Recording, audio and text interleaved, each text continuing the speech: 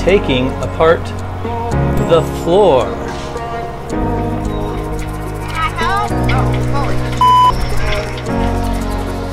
As you can see, looks like teak. Tried these little extractor bits. They didn't work very well. That's massive amounts of storage. Unavailable.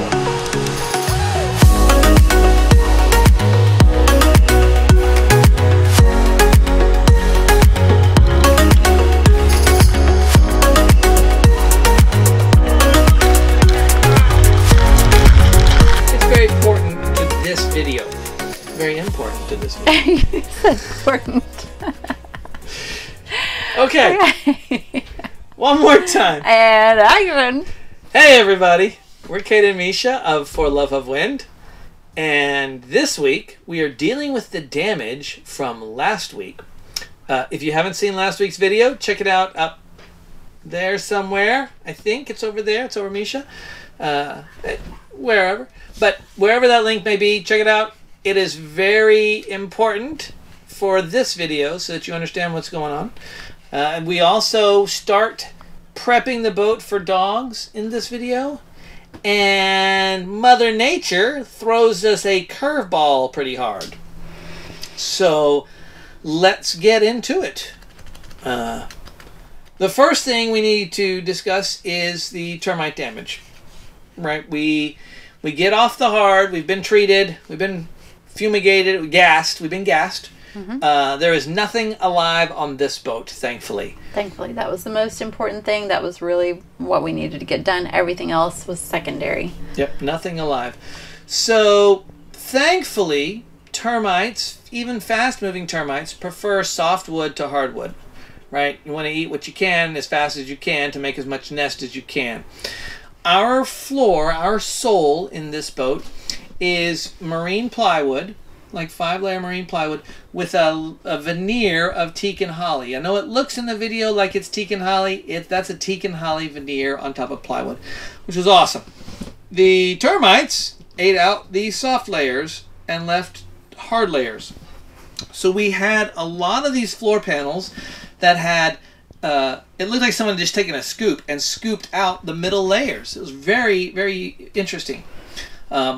None of the teak in the galley, none of the teak around the bulkheads and everything like that got touched. Just that plywood. We got a lot of comments about, why didn't that show up in the survey, or you should have gotten a survey. We did get a survey, a very full survey, and I was there for the whole survey. The surveyors did find evidence of termite damage in one of the back lazarettes. The report stated that they felt it was confined to the lazarette outside of the boat and that there was no evidence of termite damage inside the boat. They did also say that it appeared to be from a previous infestation, or the lazarettes showed no evidence of an active ongoing infestation. Damage, yes. So one of the things you're going to see coming up, this boat had bilges that you could access, and this boat had bilges that were screwed down and you couldn't access. And as you can see, in fact, cut to this snippet here. The center area is the area you can access, and notice there's no mud trails in that. There was no evidence. I was there for the survey. We pulled up every board we could, but we didn't unscrew anything. And there was no evidence of termites prior to that. We found a treasure trove of supplies and equipment in these screwed down panels, right? Who knows how long they had been there. Probably original owner put them there. It's possible. Extra line, some anchors. A whole mount, a stainless steel mount for our radar post in the back that I ended up using for our Starlink. Yeah, I mean... Anyway, lots of good stuff. Lots of good stuff that probably hadn't seen very the light of day in years. Serviceable stuff. The lines, the termites hadn't made their nest on the lines or in the lines, but they had left a whole bunch of mud on them. So I did actually take the lines that we found, big ones, long lines, complete halyards and sheets out and washed them heavily and then laid them out on the dock. We went and brought several sheets of marine plywood. Just did a simple lay. It was like Tetris, right? We took a sheet of marine plywood and tried to figure out how many pieces. We tried several different pieces. How many pieces can we fit of the sole of the original flooring on a single sheet of plywood to maximize utilization? I think you just made up a word. Maximize, yes, utilage, copyright, utilization. That's going to make us rich in 20 years. There you go. Maximize utilization of each plywood piece. So we cut those out, and then we came back and we test fit them onto the floor. Now, if you'll see on the left there, one of the pieces that we cut was exact mirror of what we pulled out, and that was a screwed down piece, and I did not want to do that on either side. When we pulled these pieces out of the floor, some of them, like the piece over our tank, we don't need access to that. That's fine, screw down. But the pieces in the salon that covered our bilges, those are deep, large wells, and we wanted access to that. Yeah, that's usable space, Yeah. and we need all the storage we can get. All the storage we can get. It's actually a big surprise. So you can see our batteries, they're getting replaced. There's another one back there. These center panels all pulled up. I mean, they instant, easy access. All of these panels and all of these panels and that panel were screwed down,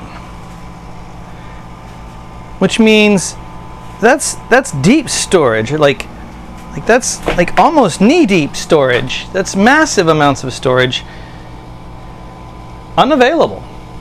So I'm going to cut new floorboards that will have hatches that access, because yeah, that's massive amounts of tool storage and food storage and spare parts storage. Why waste it?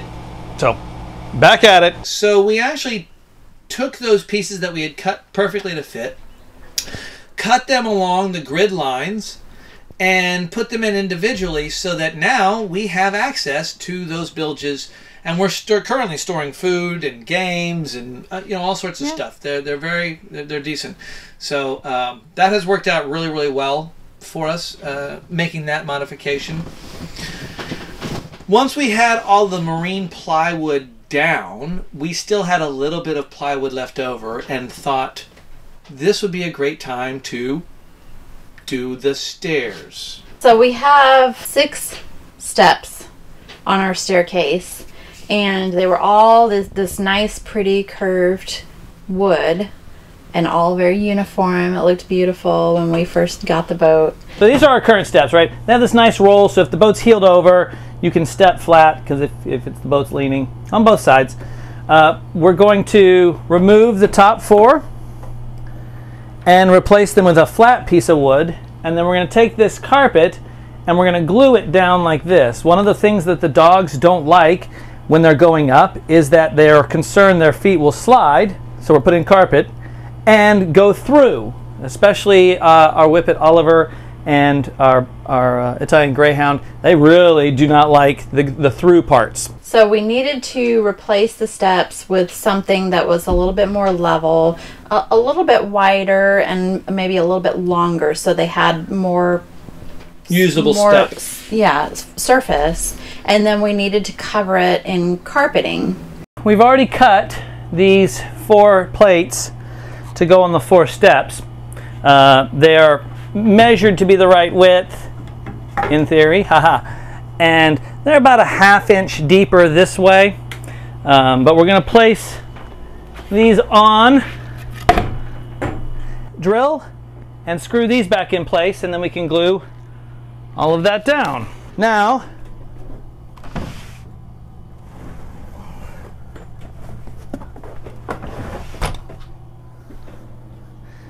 what we're going to do is glue this into place on each one of these. Woo.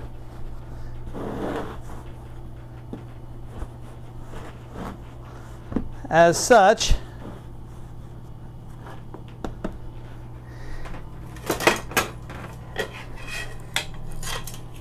And then we're going to cut these trims down and put the trim on the edge of each one. It's contact bond glue. We're actually using the 3M high strength 90. You spray it on the carpet, you spray it on the step, you give it about 2 minutes to dry till it's tacky, and then you touch them together. That's why it's called contact bond. When you touch them, that's it. Pull down.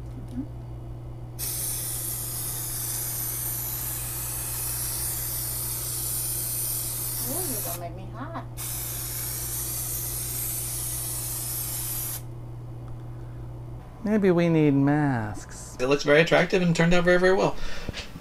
Yeah, I would say it's not professional by any means. There's kind of the carpet kind of bags out in between the. But there's steps, a curve. The stairs curve. It's a semi-spiral, I think, is what they call it on a hunter's semi-spiral staircase. So it was never going to be straight anyway, without cutting a lot of carpet. Right, and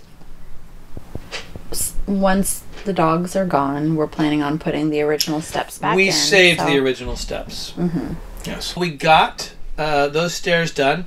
So now we have nice carpeted stairs and a lot of bare plywood. For our benefit, so it's soft on feet, and for the dog's benefit, so they don't slide around while we're heeled over, and to make it not look like plywood, we're putting down rubber teak matting. So we have this stuff, and as you can see, looks like teak. And it's self-adhesive, but it's really good glue. I'm cleaning all of the surfaces with denatured alcohol. So we vacuum it, then we denature it, and then self-adhesive it down. We've already done the forward cabin, and I'm working on the salon right now. So I feel like the forward cabin actually turned out pretty decent. Now we haven't cut the slits for the panels into it yet. We're going to lay it all down and then just take a razor and cut where the panels are, so it's self-adhered to the panel and is perfect fit. We ordered several rolls of this EVA foam, and then what we would do is we'd vacuum really well. We would clean with denatured alcohol, and then use the adhesive backing that came with it. This stuff sticks so well that there was one spot where I had to remove a piece after it had cured for like a day. Just the adhesive backing after denatured alcohol, it ripped up the holly and teak veneer on the original sole. So I've got it in position. I'm going to score the paper just a little with my razor here.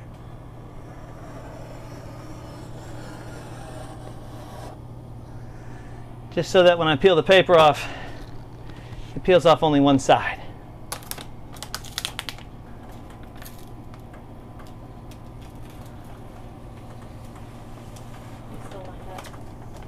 It should not have moved. It's a valid question though. Looks lined up here. Looks lined up there. I mean, it sticks well. I've been very, very impressed. Yeah. Fairly waterproof. Water pools on it, stuff like that. It does tend to get a little bit dirty, so, and it's easy to clean, but you have to scrub it a little bit. It's not like a nice smooth floor. It has a texture like teak, like leaky teak. It's like the deck of a teak, right? It has a little bit of texture, which works out really well. It is grippy. You do not, when you're walking around the boat, we've been in heavy seas in this boat. It's not slippery. Not slip sliding all over the place. No. Yeah. We've had water on the floor. You know, we have dogs. They drink. They spill. Not slippery at all. So dropped tools on it. They don't make this loud clangy clang noise. It's like thump. You know, falling on it on my knees. I didn't break a hip. We thought about staining it to resemble teak and holly because we've seen that done before and it looked really nice and turned out really well. Yeah, you stained it a nice like honey color, which to match the holly, and then you literally put like car pinstriping tape down it in stripes, and then you stain the crap out of it with some kind of cherry wood or mahogany or teak stain, so that now it matches the teak side, and then when you pull the tape up, you have that perfect striping, that pinstriping, right? The teak and holly. And we talked about that. We even bought the stains to test that, I believe. We did, yeah. But then we ultimately decided that the floors are kind of slick for the dogs anyway, and since our littlest one already has problems on regular floors, that with the addition of the boat rolling from time to time and kind of, in fact, truthfully, if it had not been for the termites, we probably would have the original sole on the boat, and rugs. And then throw rugs everywhere. Yeah, there would be throw rugs everywhere. Because that was the only other alternative, right? That was one thing when we saw Flo for the first time. One thing that I really liked about her was her teak and holly floors. That was one of my favorite parts. That was something that I wanted in a boat. I'm very sorry it got destroyed. It happened. It is what it is. You live and learn. But we've got something that's more dog friendly now, and I think once the dogs are gone, we may look back at replacing with the teak and holly, or at least staining to look like teak and holly and not keeping the foam. Yeah. Although, man, I do love this. It's grippy. It's also quiet, right? We have a fiberglass cabin. What's the top of it? The deck. No, the deck's on the outside, but what's the inside of the top? Maybe, I don't know, maybe it's deck. Okay, so deck. Anyway, this foam just absorbs sound from the engine, from the waves, it's very, very nice in here. So the other it was easy to install. It cuts with just a razor blade or box cutter or scissors. Yeah. So we like it, and we would recommend it, and we'll put a link to it in the description. In the description.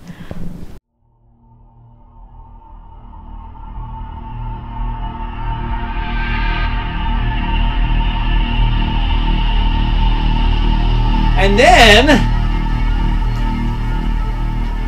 Mother Nature steps in. Hurricane Ian clears Cuba and is forecast to go up the west coast of Florida. Insert forecast here. So as you can see, that's the west coast of Florida. And that cone of uncertainty, and here is Cape Canaveral, that cone of uncertainty just touches us. This is like 3 days out, right? Barely, we're technically in the cone of uncertainty, but barely. And it's a wide cone, not even close to the track that all the forecasts were agreed on this thing was going to do. So we were watching all the models too, the GFS model, the GFS, European the Euro, model, I mean the works.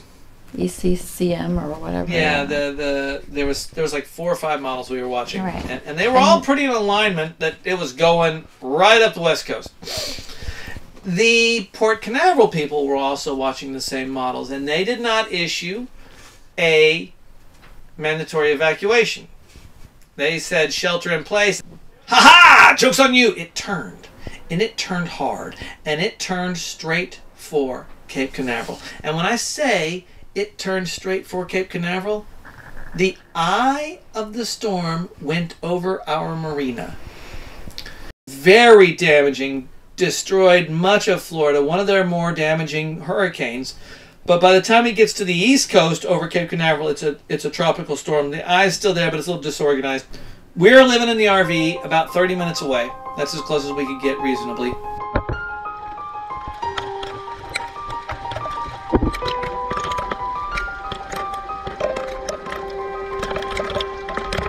During the storm, we get a call from one of our neighbors who lives on his boat, like our next door neighbor who lives on his boat.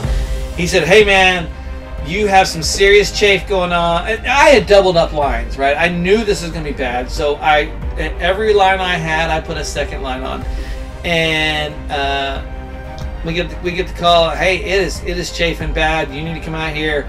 This is looking ugly. So we immediately hop in the Suburban in the tropical storm. Right? They tell you to stay off the roads. We didn't have a choice. We got to go save our livelihood, literally. Flying down the highway at like 30 miles an hour because the winds were making it really hard to just stay on the road in a 6,000 pounds, 3/4 ton Suburban.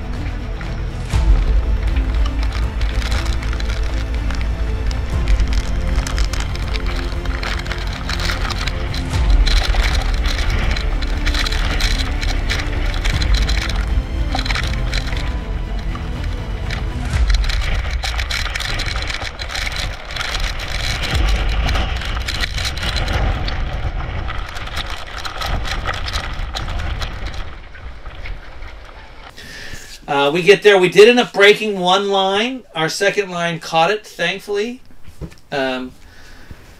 So many boats breaking lines and drifting into pillars. But yeah, it did work out really great because we had a great community there. Everybody pitched in to help, even people that they didn't know, and yeah. And we have everybody boats worked together, and I think saved a lot of boats that day. Anyway, that brings us up to the resolution of Hurricane Ian. So next week, instead of doing repairs, we start doing upgrades. Yay! Yeah! I am so happy about that. We finally get to talk about stuff that we want to do and not repairs that we have to do. This is where it starts getting good. So yeah, if you're ready for it, next week we take on Tower in a Box. Thank you so much for watching. If you've made it this far, we got a special level of love for you. Especially thank you to everybody who's watched all our other videos. At the end of this video, there's a link to the previous and the first video. Give them a good watch. They'll catch you up. Please like and subscribe and hit that notification bell. It doesn't cost you anything, and it really, really does help us out a lot. We're growing the channel as fast as we can. We're reading all your comments. Another one of the big comments we got about last week's video was sound. So oh yeah. So this time I'm mic'd up, so hopefully my voice, which is a little bit smaller, will kind of even out with Cade's voice. yeah, we actually do have microphone for this whole thing, but it's so funny. It's like my wave signal, he just waves. I know, I can't. Even when I try to talk louder, I always end up kind of in my. She's just soft spoken. But we heard you. We're trying. We really appreciate the comments. Please keep all the criticism coming. Right, we're trying to be better, and we can't get that way if you don't let us know. So. Thank you guys so much.